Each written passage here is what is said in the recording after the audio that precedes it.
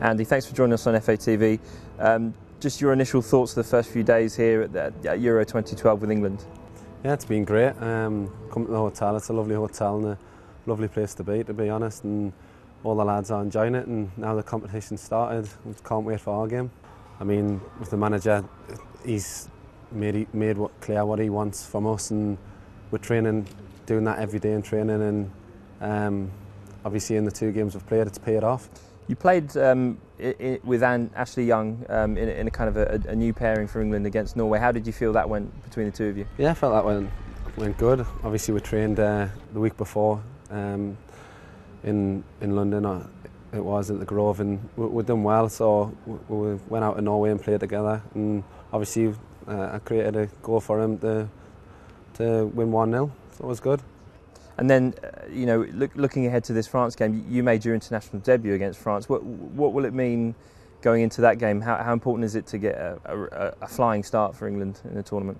Yeah, I mean, it's massive. I think every team feels the same. First game's always important, and to get the confidence up, and everyone's buzzing and looking forward to it. Obviously, seeing the games that have been played today and yesterday, everyone can't wait.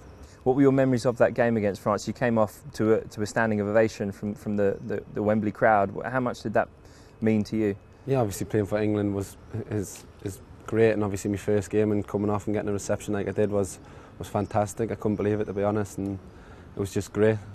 We've now seen a couple of the games. We've seen the opening ceremony. Holland and Germany have now played. How much does it now feel real that this tournament is upon us?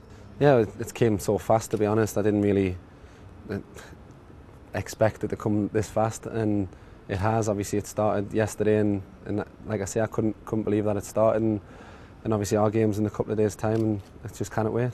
You're amongst 6 players from Liverpool who are here with England. How does that make it easier for youngsters like Martin, like Jordan, who've come in to have club teammates to help them settle into the senior team?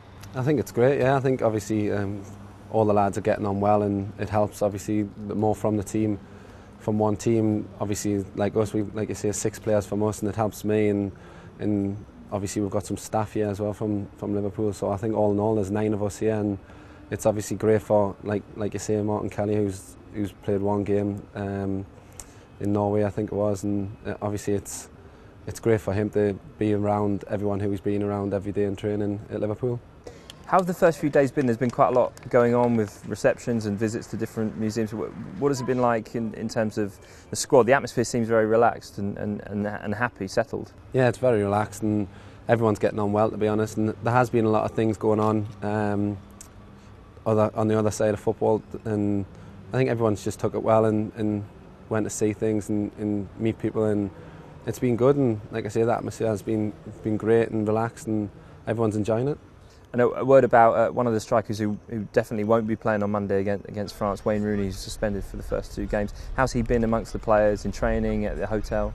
Yeah, he's been great on the training pitch. Obviously, he's not going to be playing for the first couple of games, but he's there giving everyone confidence and helping them along. And obviously, he's a great lad, and like I say, he's been helping everyone along. He's been helping me in training, and he's just like one of the lads. He's been in the games room as well, just having the game of snooker, and everything's been great.